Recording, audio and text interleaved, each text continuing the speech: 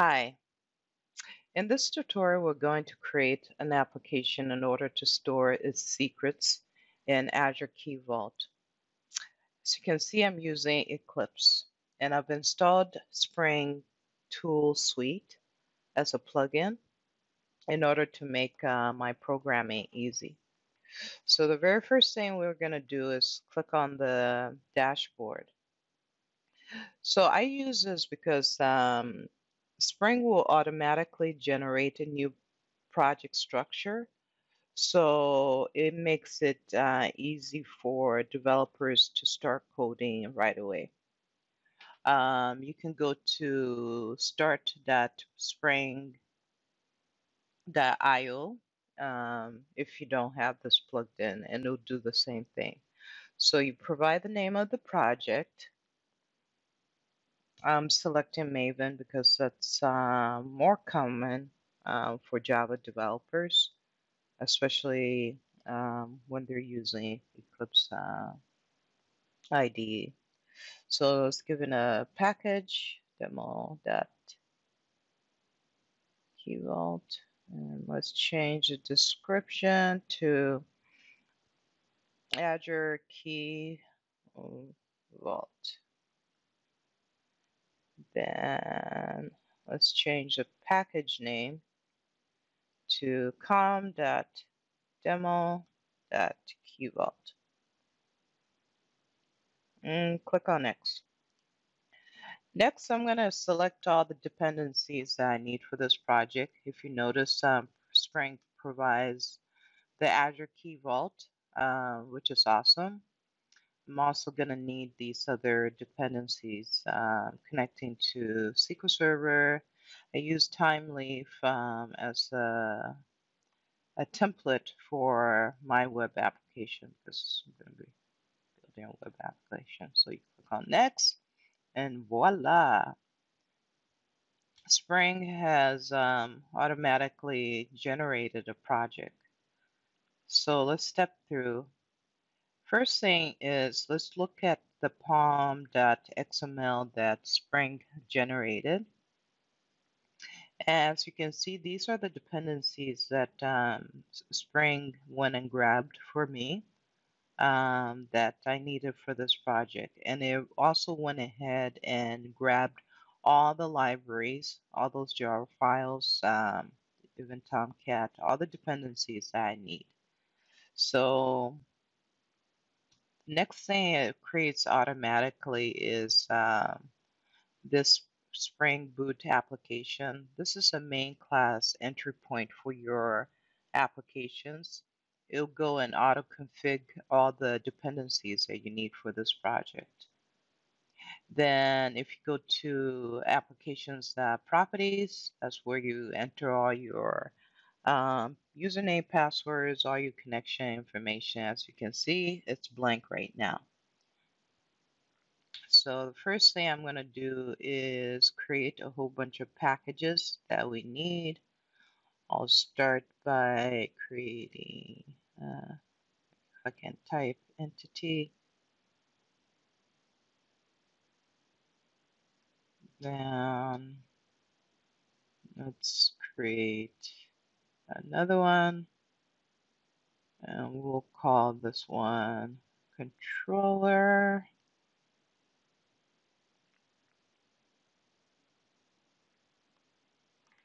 Then finally, I'm going to create another one called repository. Excellent. Well, all of this will make sense once we create the classes. Next thing is this is going to be the table in the database that I'm going to create. It has first name, last name, email, address of a person. So let's minimize that. So given that table, I need to create a class within Spring, or I'll say Java, in order to let Spring know that, okay, the structure of that table. So in order to do this, you need to provide an annotation.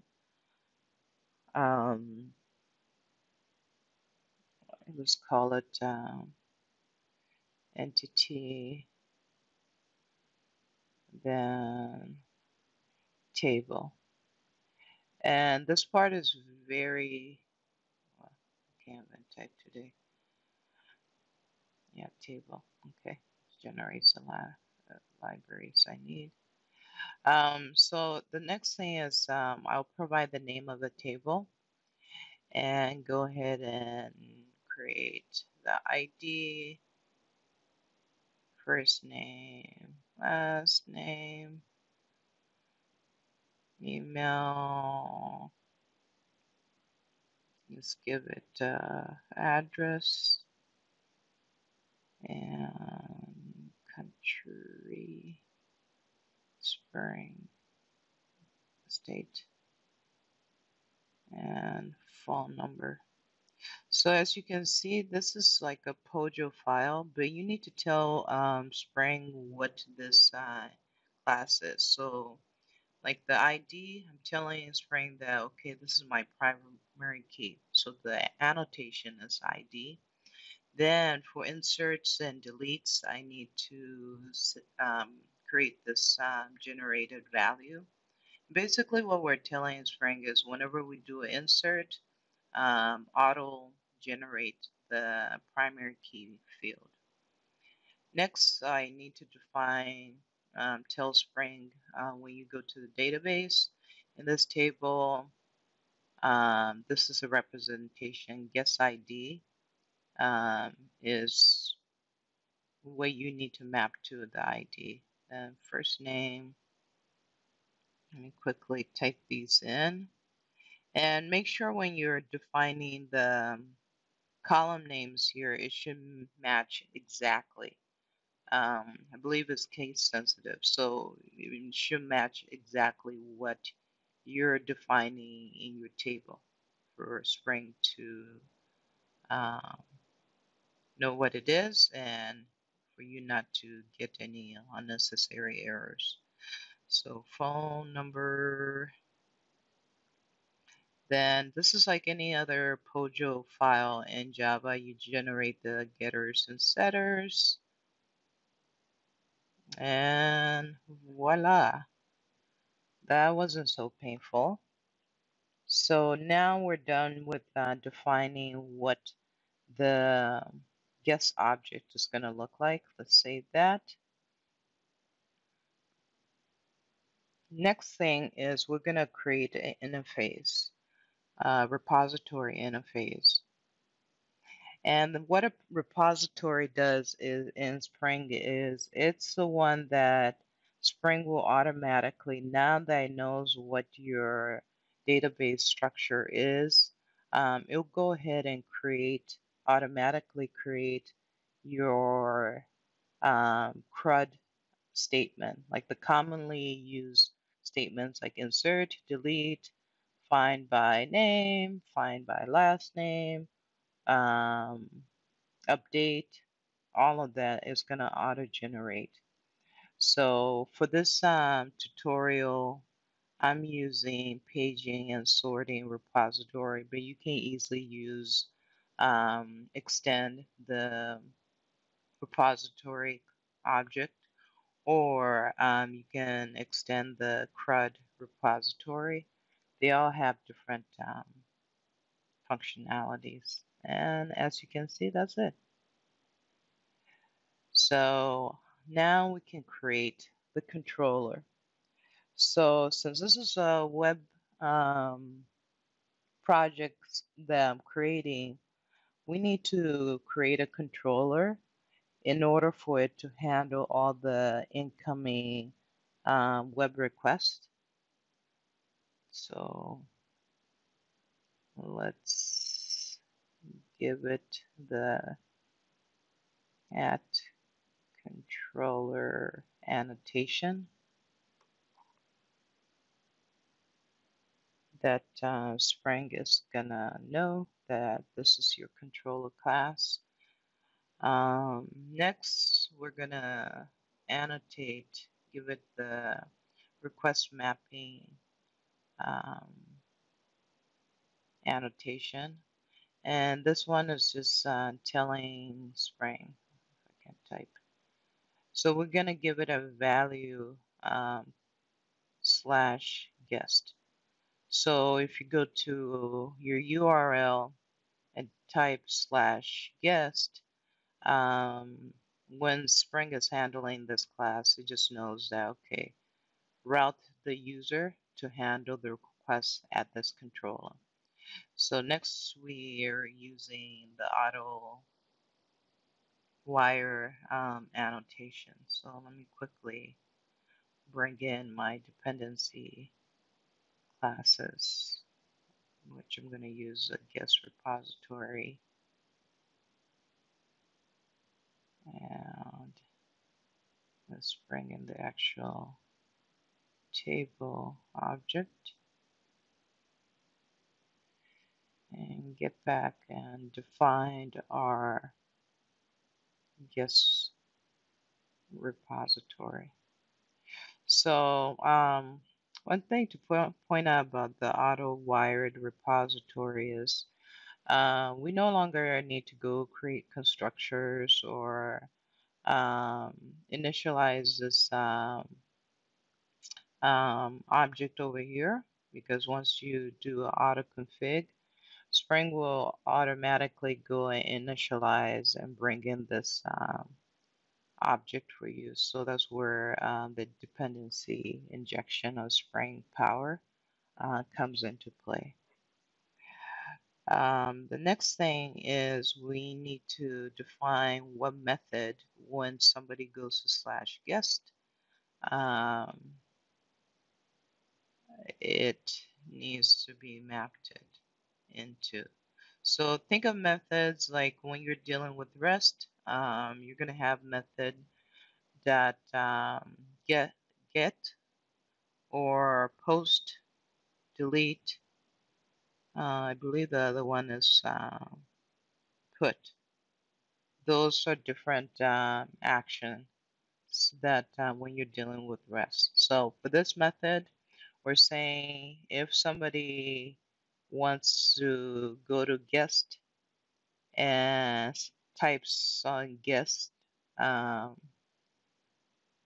just go to this get class and retrieve or do something. So now we'll create the Java method that actually handles the business logic when a get web request is called. So public Spring, let's call it get reservation.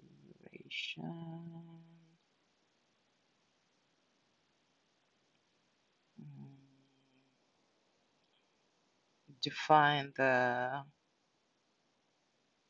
properties that we're going to be passing in, or better yet, not properties, the parameters that we're going to be passing in. So those are your query strings when you're on the URL. If you hit a submit, the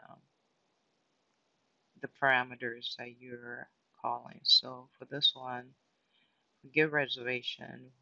We're saying passing the state. Let's make it not required. Then Java need to explicitly also for this method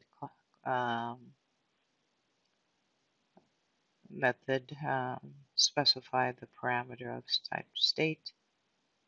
And model is just an object that when you're in a web situation and you need to pass parameters in between your HTML class versus your business class, that's a good object for you to put all those parameters wrapped it in and pass it back and forth. So the next thing is we need to create an array list that we're going to be retrieving the records from the database and assigning it to. So let me quickly import Java util. Where's util? Data list. Then we'll also do the same for ArrayList for method to recognize what that is. So ArrayList, perfect.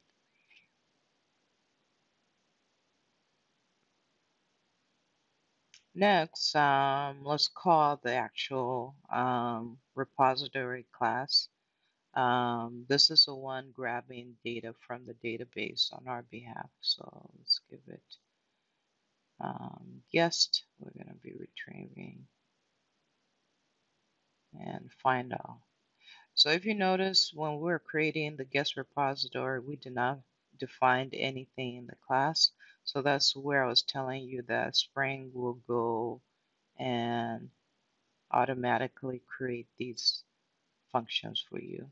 So next, let's go through the guests and iterate through. So we're going to say for each guest record set, add the guest record into this array list. Okay.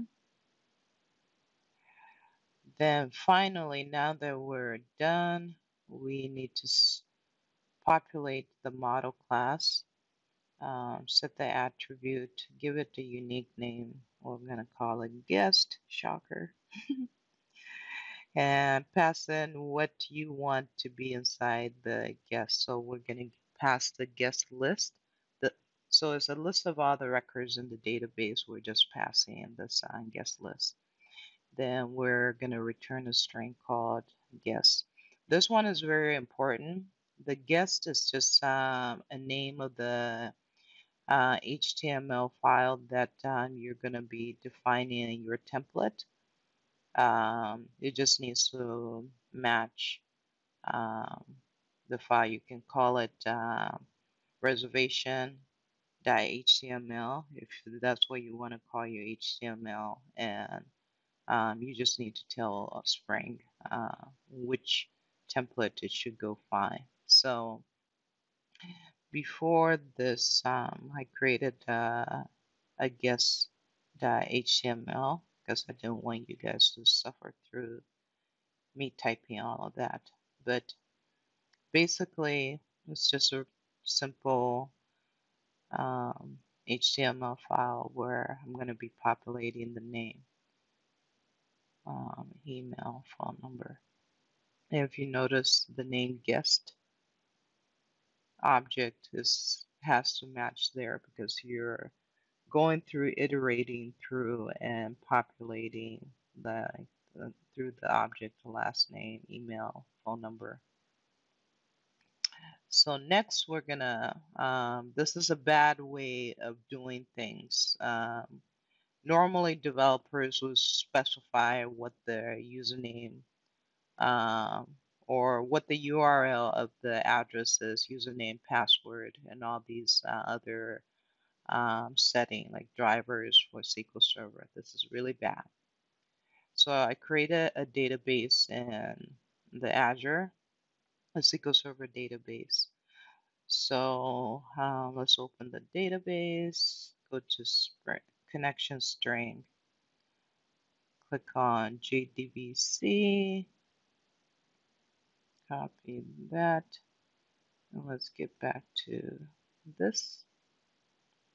And I'm lazy, so I'm not going to remember all of that. So this is how you extract the part that is your JDBC and your username and password. So this is bad, bad, bad. So we'll show in other tutorials a good way of doing this.